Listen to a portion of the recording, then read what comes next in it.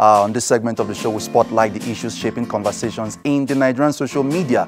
We take a look at what's trending. There's the story of a 70-year-old Nigerian who married a 15-year-old girl.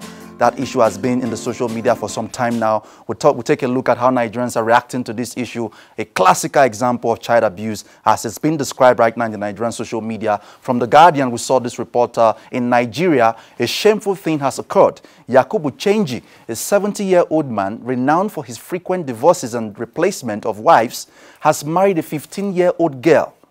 This is a story from The Guardian. Let's take a look at a short video that was embedded into this story by The Guardian. Let's take a look.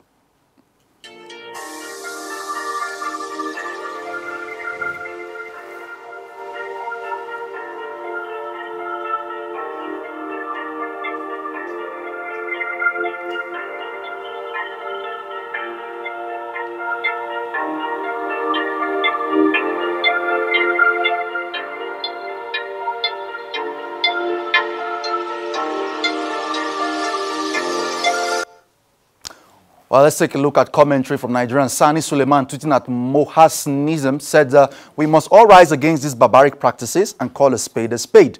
This is madness, and both the old man and the parents of the girl should be blamed. In fact, they should be punished for putting the life of the girl in imminent danger and destruction. Let's take a look at more comments from Nigerians. Mina M. Bubaka 11 tweeting said, he is 70 years old while his child bride is only 15 years old. He is widely referred to as Change, a name that signifies his attitude of abusing the sacred marital union, as it was reported that he married about 15 to 20 women. These are comments from Nigerians. Let's take a look at more reactions of Nigerians. Outrage in the social media actually over this issue. Oshila Jadayo tweeting at Oshila Jadayo said, this is disheartening. One of the things Emir Sanusi is fighting against, but instead of supporting him, they've been trying all they could to shut him up. From Oshila Jadayo, we saw that tweet, and then from Galadima Nathan on Facebook, I'm surprised that the bride isn't smiling, as is always the case with ladies. Why are the children of elites not giving out at this age in the north? This is so unfair to this girl child. From Galadima Nathan on Facebook, we saw that post. And from Hayati One, it's better to marry a 15-year-old girl than to rape an underage kid or sleep with a 13-year-old in the name of lovemaking.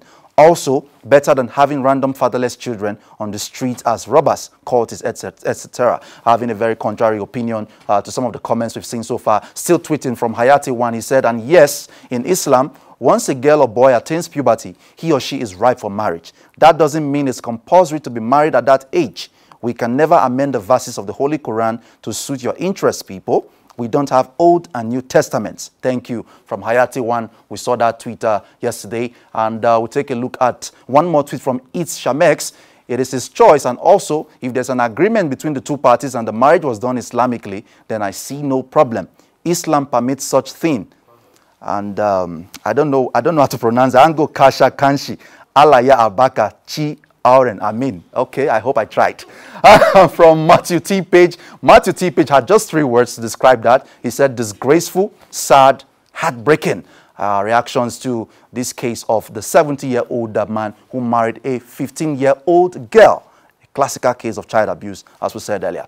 We move on to this issue that was also trending yesterday. Activist Aisha Yusufu is saying that President Muhammadu Buhari must debate. In a video that she posted on Twitter, which has since gone viral, she said, so Vice President Yemi Osinbajo is the one they want to debate on behalf of President Muhammadu Buhari.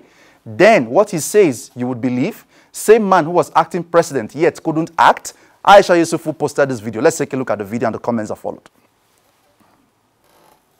The next thing that is online right now is the fact that they want the vice president to debate on behalf of the president. And so you know what? This President Muhammadu Buhari's administration seems to think that all of us are mumu. You understand? Fool us once, shame on you. Fool us twice, shame on us. How are we going to agree that the Vice President, Professor Yemi Osinbajo, will stand in for the President during the debate? Some are saying that, oh, as long as the Vice President debates, it's okay. No, it is not okay.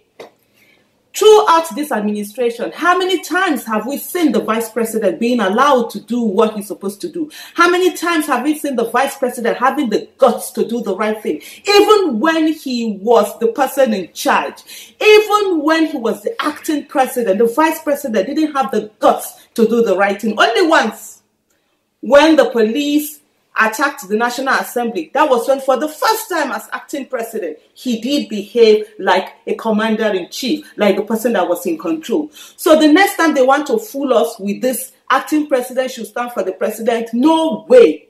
The president should debate. We should hear from him. We should know what it is that he says he wants to do. Because you know what? There's really nothing he's going to do.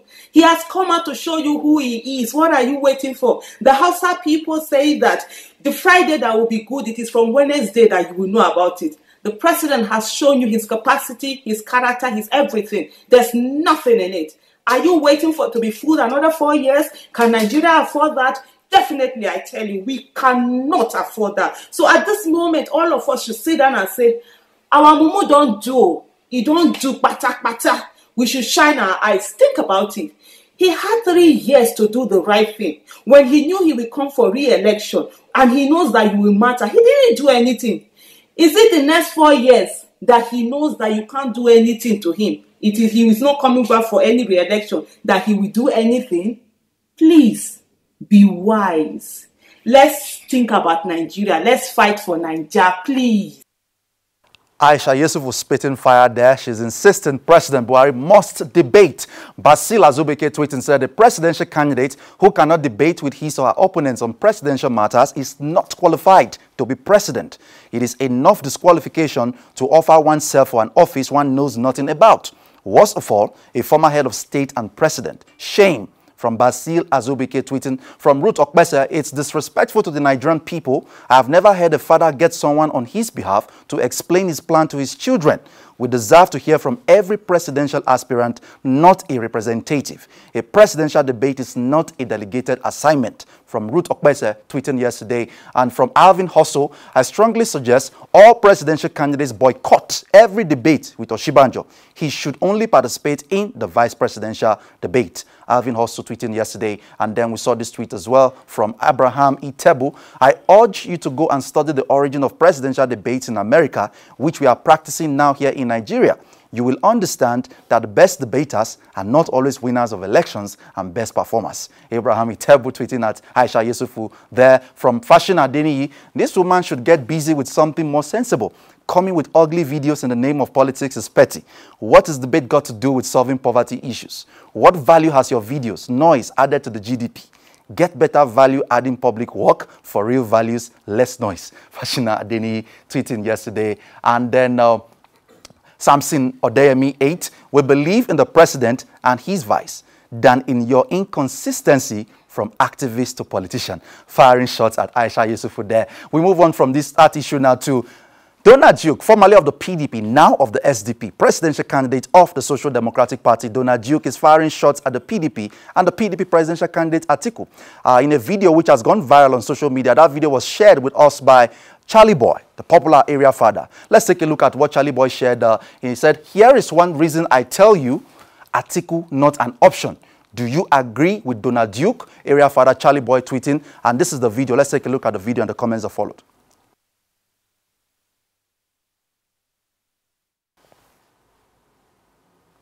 Okay, it appears we don't have that video right now, but let's take a look at the comments from Bemure Bruce Charles. You and I know that as handsome and eloquent as he is, Donald Duke has no chance in 2019. What you are doing is strategically unwise. I mean no disrespect to either you or Mr. Duke, but if you truly want Buhari gone, Atiku is the only choice. From Bemure Bruce, we saw that tweet from Club Joggers, and you enjoyed PDP several years of your life. You rode on the party to fortunes and popularity. Now you can castigate the party and its candidate. Quite a pity we don't have truthful leaders in Nigeria, only politicians of stomach and family affairs. And then from Bogos, government is not about good men, but strong institutions. A leader needs not be good. Anyone with the will to strengthen and empower institutions and bold enough to allow laws stand and be enforced is what is needed. Forget this saint talk crap. From Goose, we saw that tweet. And then from Onyexo, no, sir, I don't agree. We are not looking for a saint. We are looking for competence and capacity. We live in the real world, not some utopian imagination of what should be. Atiku is realistically the most capable candidate that has a chance of defeating Ignoramus. Onyexo tweeted that. And then from Cyril Ebe, Donald Duke himself is not an option. I'm from Cross River, and I'm telling you, he's full of treachery. From Cyril Ebe, we saw that tweet. And then from Chibens93, Donald Duke is working for Buhari's re-election. Atiku is not the incumbent. He's supposed to be telling us what and what the incumbent is doing wrong that he wants to do right, not talking about Atiku. At least until June 12th, Atiku is not yet our president. Leave Atiku alone. Chibens93 tweeting there yesterday. On this note, we wrap up Kakaaki Social. Sad we couldn't play you that video. I think I'm going to bring you that video on Monday if we couldn't play it today. Video of Donald Duke throwing shots at the PDP and Atiku. Well, follow the conversation on our social media platforms at Kakaaki Social on Twitter, Facebook, Instagram. Subscribe to our YouTube channel, Kakaaki Social. I am Ohimaya Maize. Kakaaki Social returns Monday next week at 8 a.m. Meanwhile, Meet the Candidates is still on. We still have our 3 presidential candidates with us. Joining Shola right away now as Meet the Candidates continues. Exactly.